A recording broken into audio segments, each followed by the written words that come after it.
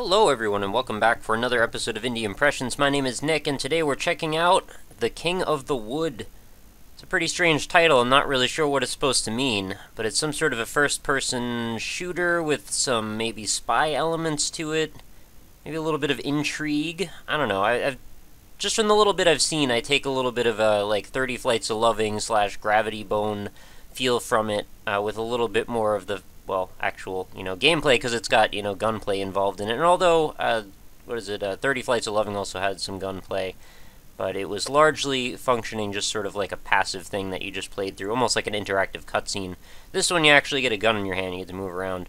So maybe still picture Receiver meets 30 Flights of Loving. So that'll be what we have in our mind. Let's look at the credits very briefly before we actually start up here. So there are all the people involved. Very nice, and let us begin.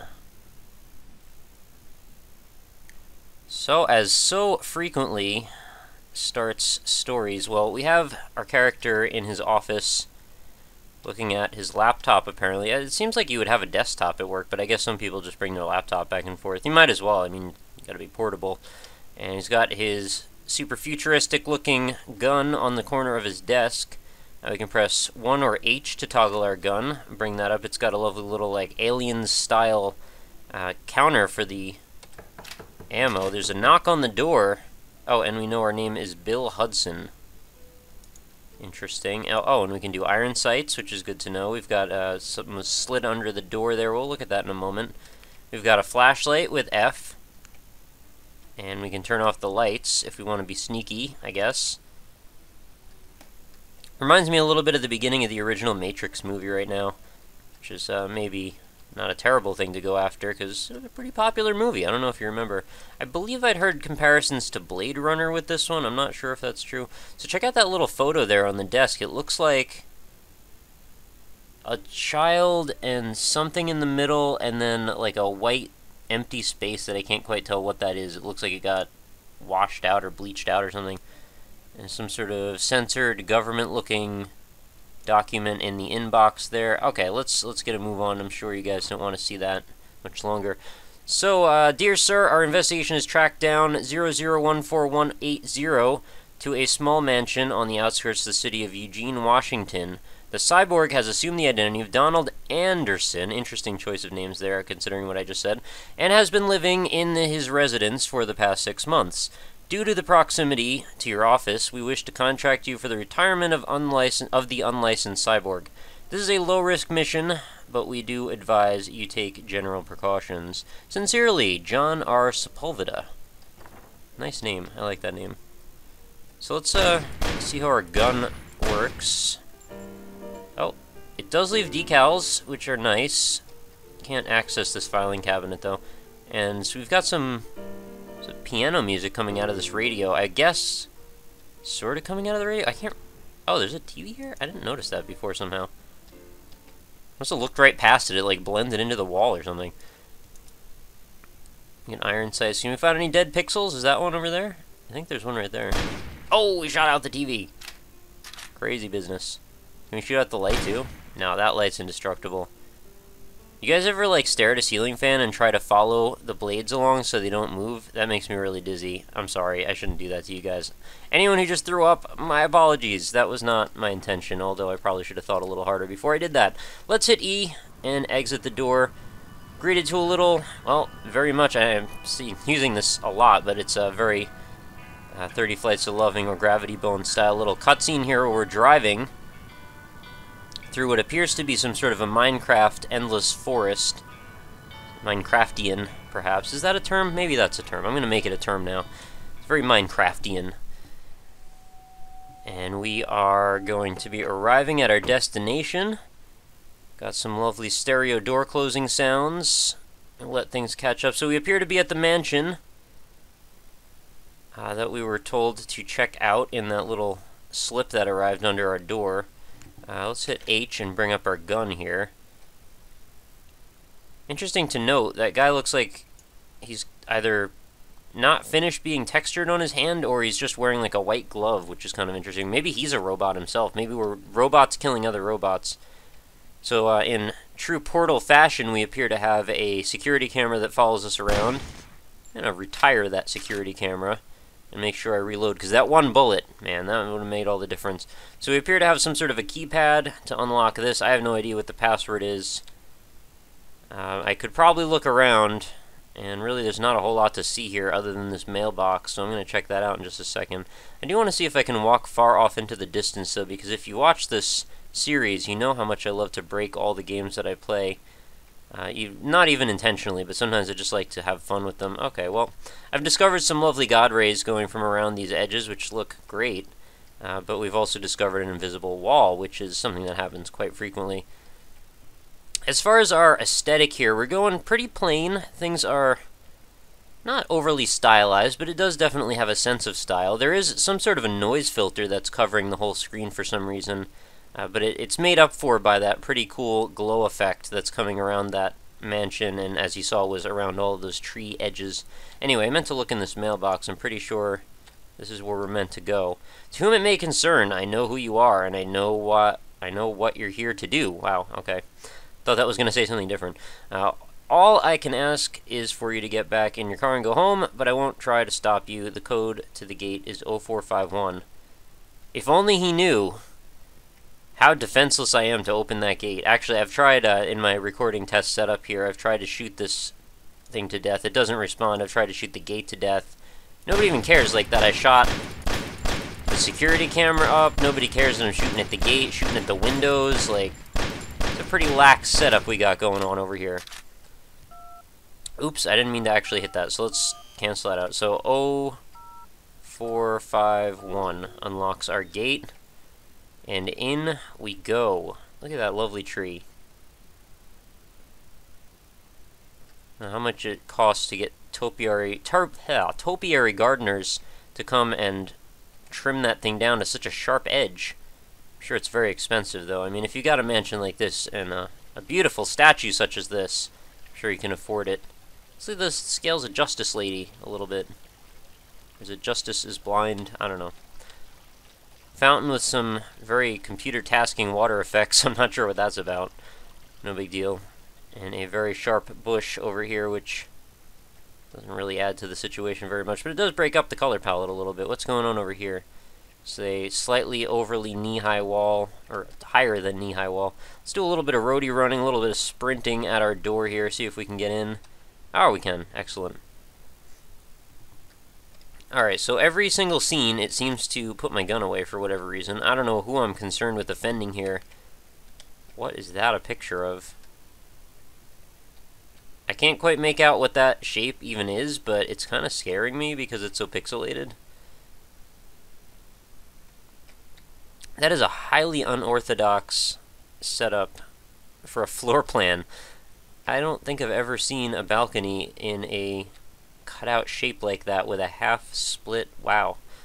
Well, whoever your architect is, I'm curious to know. Okay, I guess we just opened this book to some random page. I don't think you guys want to hear me read anymore after I did an episode a couple days ago. It's just basically straight up reading. That actually looks a lot like Minecraft. That's a weird texture pack for it or something. But this is a little miniature tree here. So this tree doesn't seem very pixelated, but this tree is very pixelated. And can we open... Oh, we can indeed open this door. So I will probably be getting into some shooting match... Oh, crap. That scared me. What just happened? Where am I? I am so confused. Seriously, what just happened? Where am I? Oh, okay, is this the main? Yeah, it is. Right? Yeah. I figured this thing was some kind of like vacuum for a second, and then I realized it had like a red, horrifying visor that it was coming at me with. I can shoot the wine bottles, that's always good. I can take the wine bottle. Oh, it makes me all dizzy. So you can make a political statement about alcohol if you choose. Whoa, we got another one at me. Oh, geez. There's two. I can't back up as fast as they can attack me. Oh, I really hope that drinking that wine didn't make me see all weird and messed up for the entirety of this playthrough, because that's going to make me not too happy. I'm actually just about done with that effect right now. There it is. Alright, excellent. Seems a little annoying that I can't back up as fast as those things can attack me. There's like a shell casing on the ground. That's a nice touch. I always like when they put shell casings in the game for whatever reason.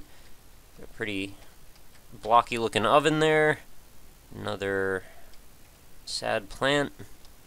Some very bright windows. I'm not touching the wine this time. In fact, I'm not even gonna give it the opportunity. Oh, and what did I find but a key?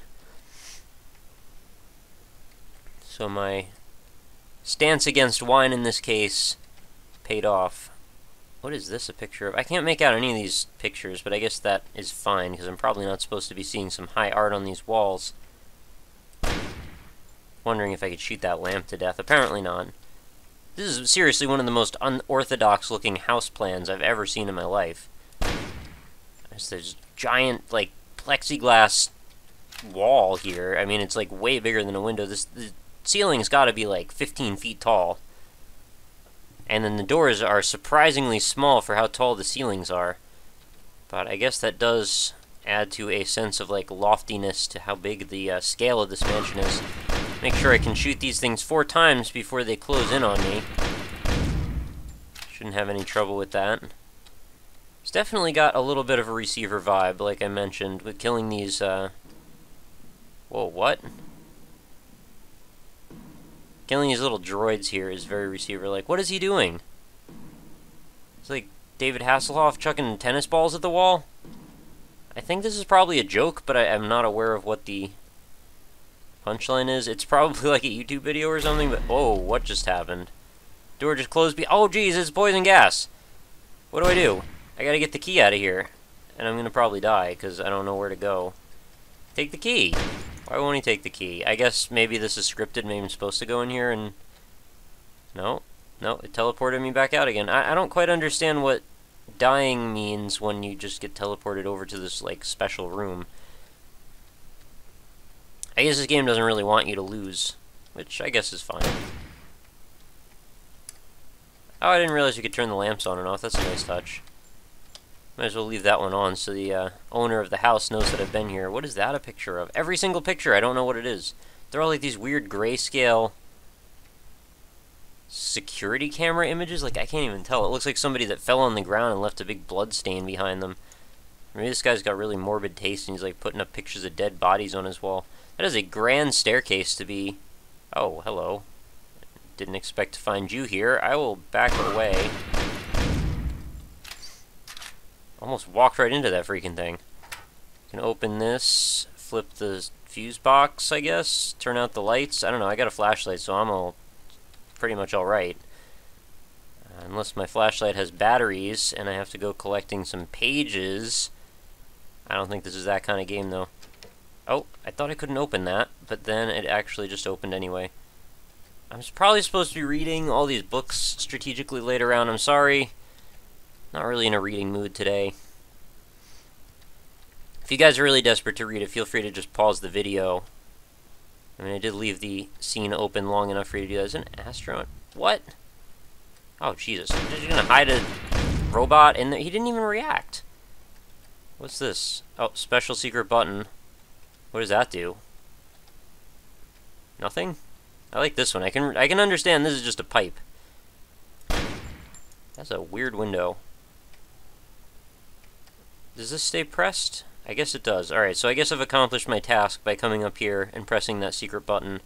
Doesn't appear to be anything else going on. Here's a little nightstand, which the scaling is a little strange, and those are some sad pillows.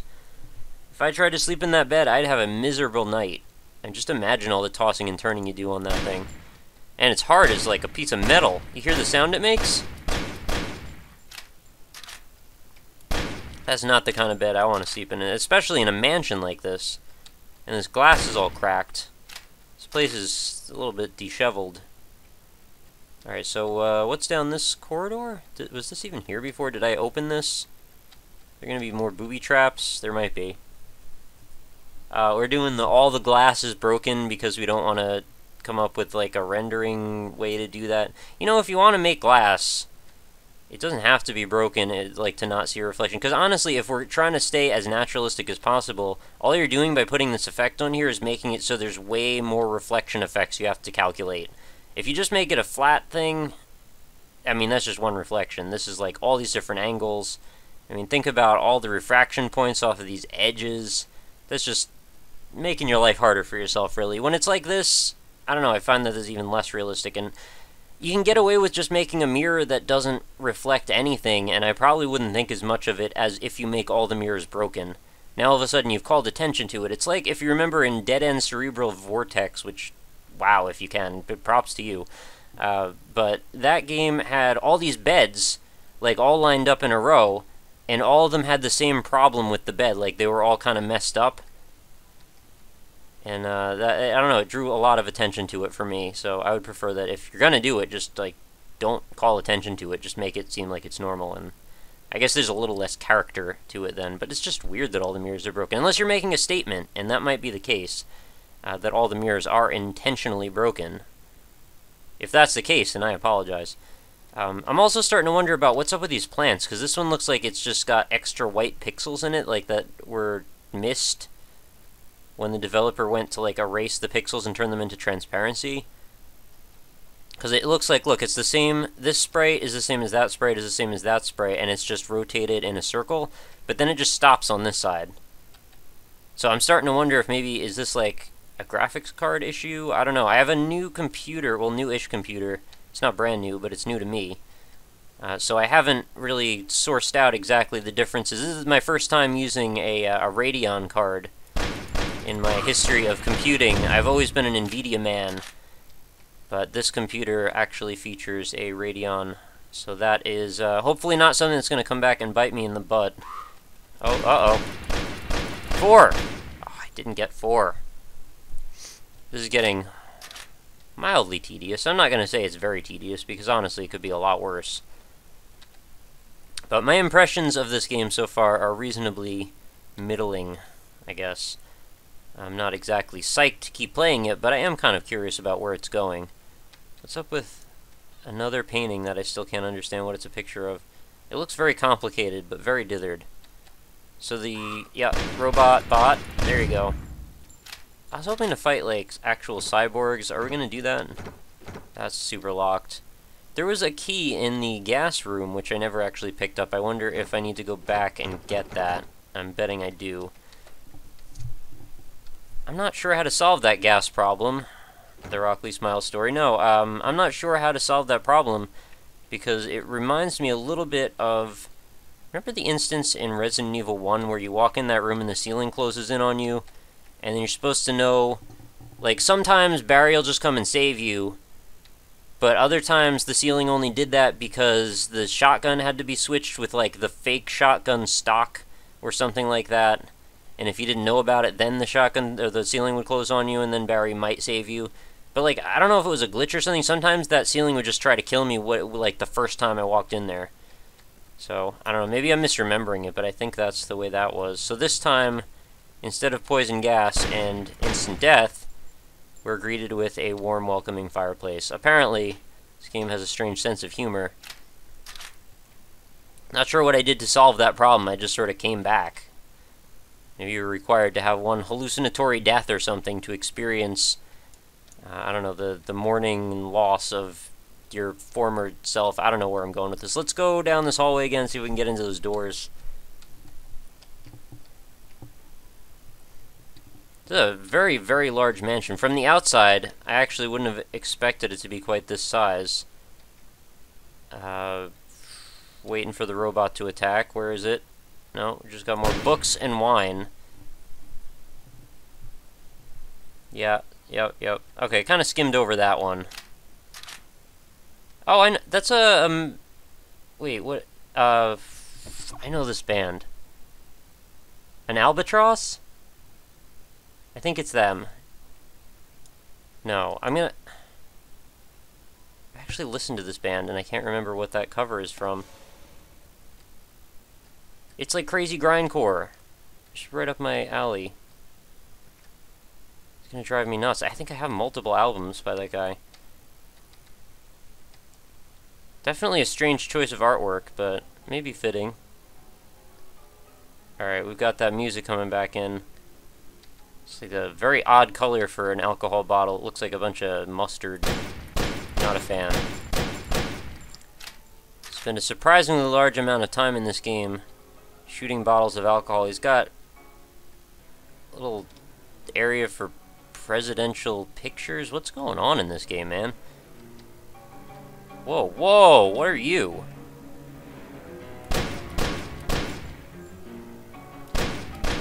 No more wine for this man.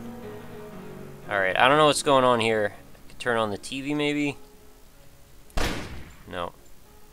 So he's apparently having quite a ball just playing on that piano.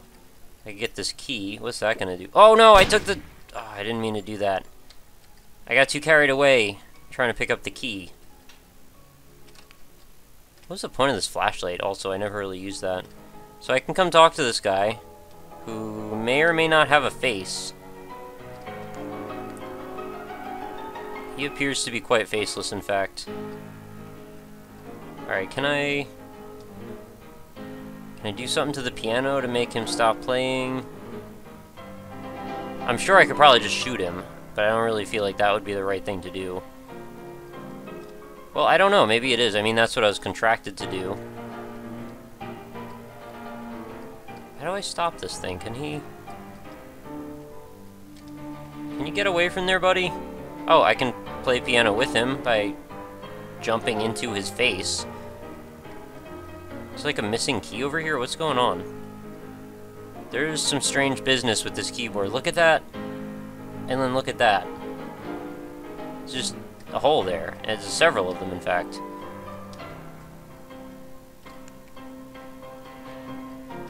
I could wait for this guy to finish playing, if he's ever going to do that.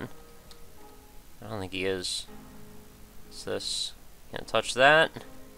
Oh, what about this? He's got some kind of MS Word document open. Dear Diana, I've been alone my whole life, and I'm tired of searching. I will look no further. If I can't be with you, I don't want to be with anyone. You complete me. There's no longer an empty, meaningless space.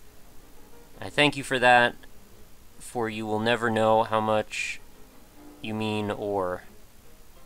So, it looks like he was writing that in Outlook. He was about to send her an email. You could shoot his laptop. Yeah, I'm a jerk. I guess she'll never get that email. Sorry about that. Kind of probably should have thought about that before I did it. So I thought we were coming here to shoot a cyborg. This guy doesn't seem very cyborg-like. Or maybe that's the plot. That guy looks like a cyborg, or doesn't look like a cyborg, but he really is. Gave me an awful lot of firepower, too, for just these little silly, like, mouse robots. I don't know, I can't figure out anything else to do but just shoot this guy, which seems a little sad. I was hoping for there to be maybe multiple endings. Maybe I should just, like, go out? Can I just go back to the car? I don't even know if that's possible. I kind of want to find out, though. Let's see the extent of this character and what the developer chose to let him do.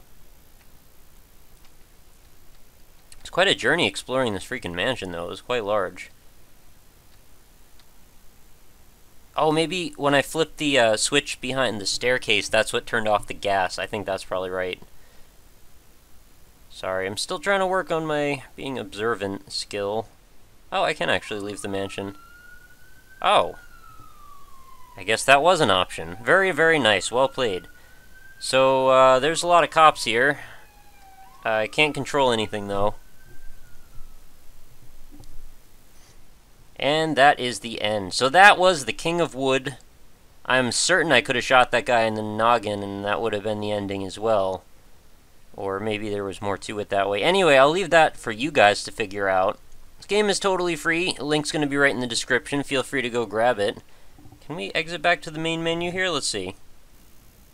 Well, we in fact could not, but through the magic of editing, it actually didn't make a difference because it just relaunched the game. Anyway, that was the King of Wood, as I said.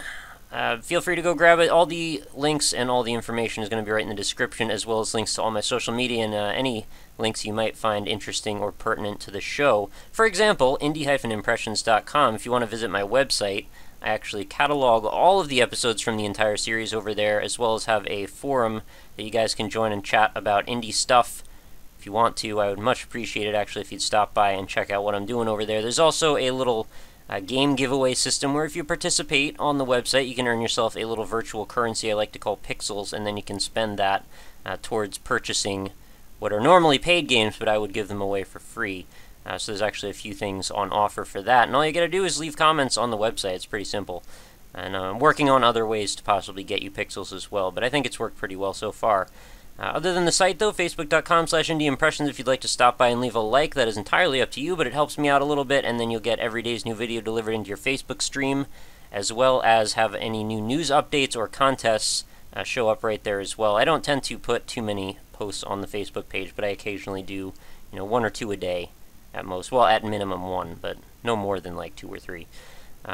Other than that, though, if you'd like to get in touch with me about the possibility of trying out your game if you're an indie developer on the show, quickest way to reach me is either the contact form on the website, which I mentioned earlier and is also in the description, or you can send me a tweet over at RockLeeSmile, which is also in the description, and if you just want to chat, say hey, see what's going on, that is a great way to do that. I'm pretty much always tweeting, so I'm happy to hear from anybody. If you have any comments about the game, I'd love to hear them. I'm curious to hear what your take is on all the plot and what we just witnessed. The pretty interesting, somewhat intriguing plot. I have a feeling a lot of it was left to the viewer to decide. So I'd love to hear your theories on exactly what just took place, as I sort of just said a second ago. So that is going to do it. Thank you again for watching. As always, make sure you come back again tomorrow for another awesome indie game, and I bid you a lovely night.